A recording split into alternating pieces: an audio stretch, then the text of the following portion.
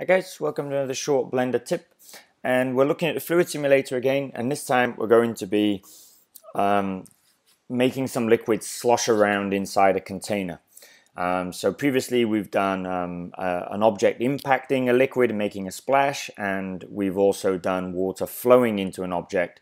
Now we're going to have some liquid which sloshes around inside. So this one's a little bit more tricky to do maybe than the others. So we're going to start off by creating a UV sphere. We'll scale this up, and I'm going to turn on smoothing.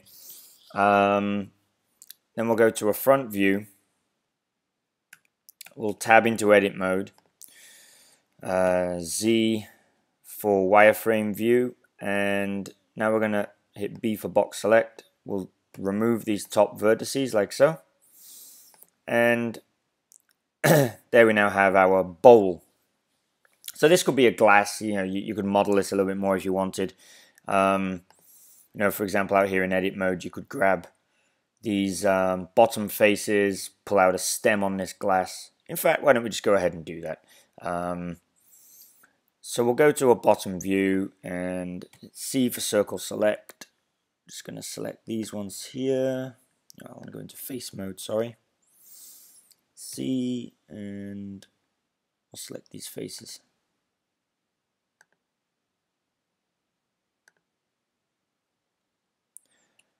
Okay, now we've got those. I'm going to extrude that down. I'm going to scale it in. We'll go to a front view so we get a nice profile there. Bring that down like so, and then we'll extrude again. Scale. Let's give a nice stem to our glass. And then the same here, we'll just give a bottom to the glass.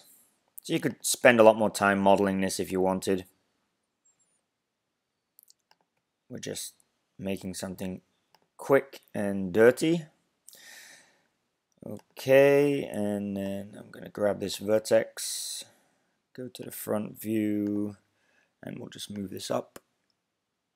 And there we have our glass object. Okay,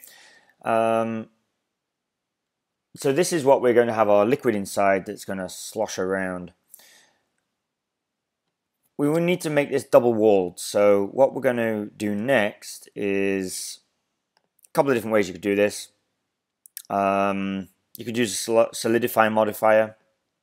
We're just going to drag out the top edges here in edit mode. So we'll go Shift and Alt, E to extrude, S to scale, bring those in a little bit. Then we'll go to a front view,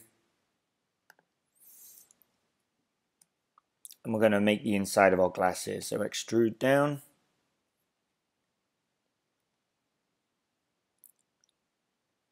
and scale in.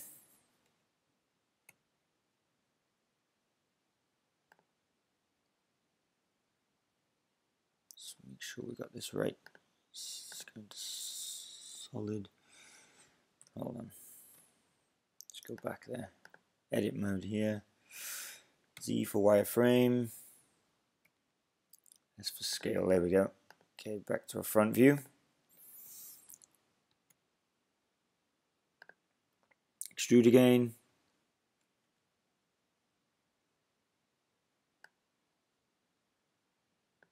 Scale. Extrude. And scale.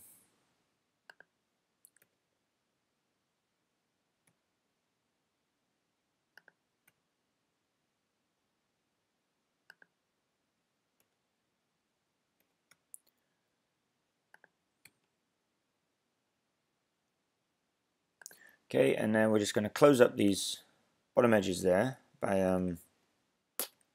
Alt and M, merge at center, get into object mode, turn off wireframe. There's our glass shape. Going to add a subdivision surface modifier to it in a moment just to smooth it out. The first thing we're going to do before we do that is I'm going to go to a top view,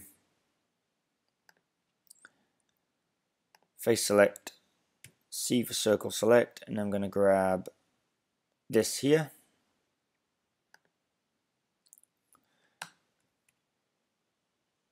Shift and D to duplicate, and then P to separate by selection.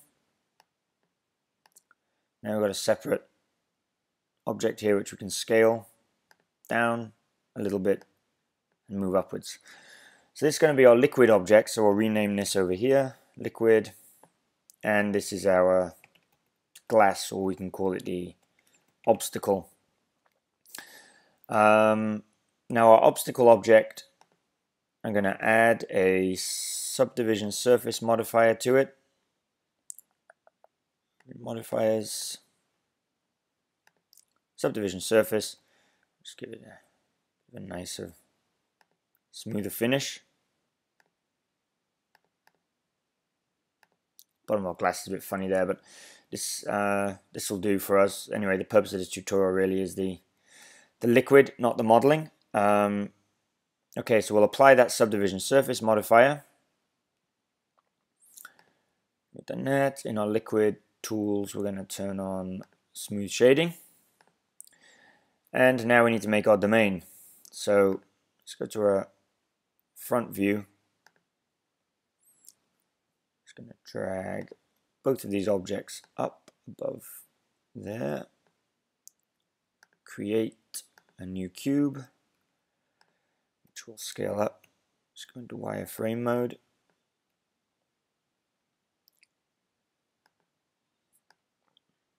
Okay, so we're going to make sure our glass fits within the domain. And now we're going to add our fluid simulator modifier to this, and this will be our domain object. Fluid world, we're going to have the preset water.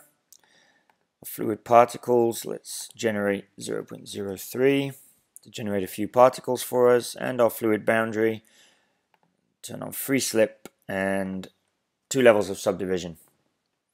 Should do us. Okay, so there's our glass. This will be our obstacle object. So fluid simulation, and we want obstacle.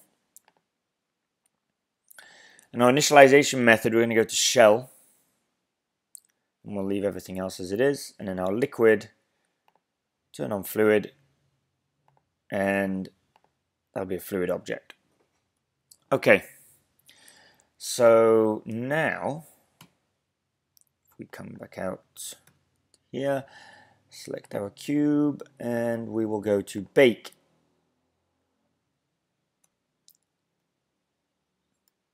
Now you see we've got a problem here with the liquid is escaping out of our glass.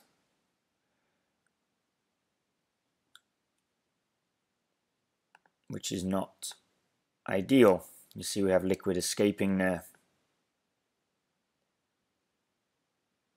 Splashing down to the ground. So it seems like our glass has a hole in it, which obviously it should not. So these types of problems are common issues that you're going to come up against when using the fluid simulator. Especially when you're trying to contain within a glass, it can become a little bit tricky and you can end up with these types of problems.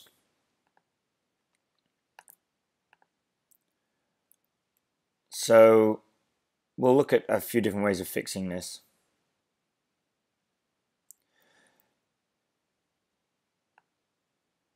So one way is to change the liquid in its modifier to a volume initialization to be the shell rather than volume. And that will begin to help tidy things up a bit. You can see now we've got our liquid more contained inside of our glass here.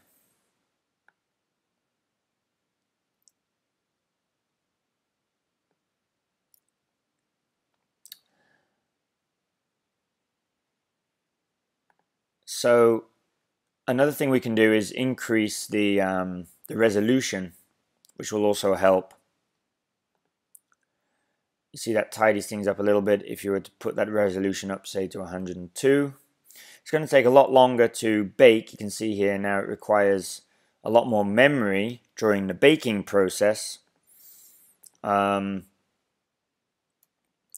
However, it should help give us a more smooth fluid which stays within our glass.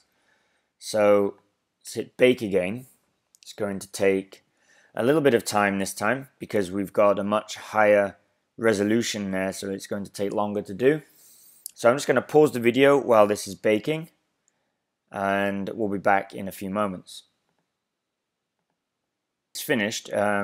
Took a lot longer to do. We can hide our liquid object, grab our cube object, and we'll turn on smooth shading. And now you should see, if we play this, that we don't now have the liquid coming through the glass.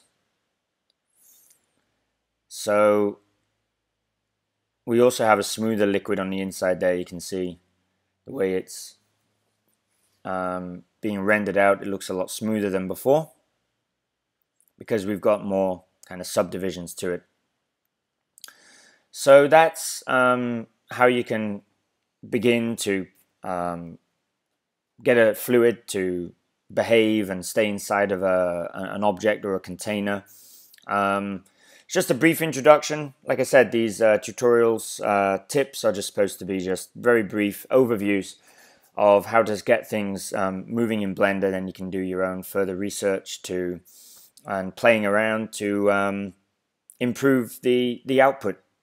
So I hope you found this useful. If you did, please hit the like button and don't forget to subscribe to keep up to date with my latest tutorials here on my YouTube channel.